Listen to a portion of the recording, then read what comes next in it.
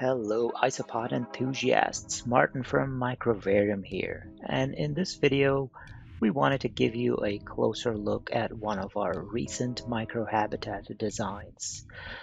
Some of you may recognize this particular microvarium from when we shared it a few weeks back when we asked what type of isopod you would put in here.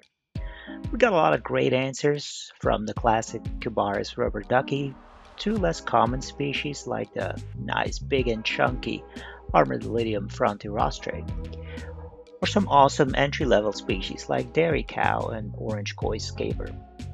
But one suggestion that stuck with us was a species with a beautiful range of light to dark shades of orange to nicely contrast with the white limestone in this microvarium.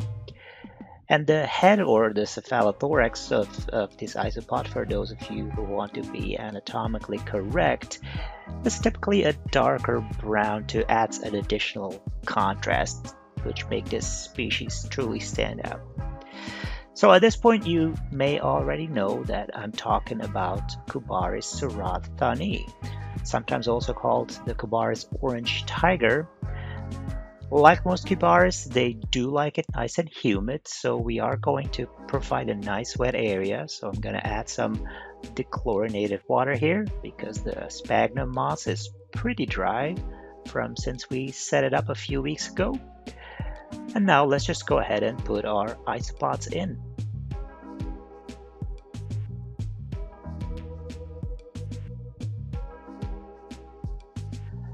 So we're also going to add some micrograzer staple, just a pinch, and we do like to put that on a seed pod, or in this case I'm going to put it on the limestone area right here. Let's also add some micrograzer greens as our leaf chop mix to give these isopods a full banquet of food choices. Now, and just to be clear, this setup does have items that you will not find in our Isopod Lodge habitat kit that sells for $29.99.